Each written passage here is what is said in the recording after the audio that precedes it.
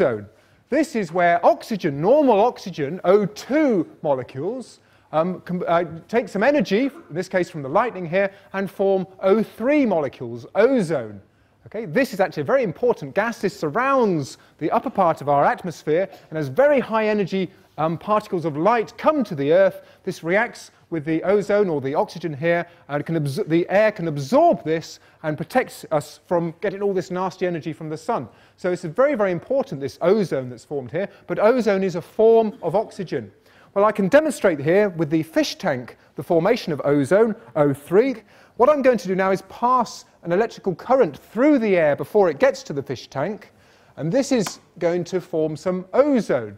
This ozonizer is used in fish tanks to help purify the water by getting rid of all the nasty things. Now, just as I've switched this on, it's beginning to form some ozone, and I've added a dye in here that reacts with the ozone so we can see it. So this shows that ozone, O3, is very, very different from oxygen, O2. I mean, the oxygen has been bubbling through here throughout the lecture and nothing changed colour, only when I add some electricity to the air beforehand, which generates some O3, some ozone, do we see the colour change. Okay, well that's just about the end of the lecture.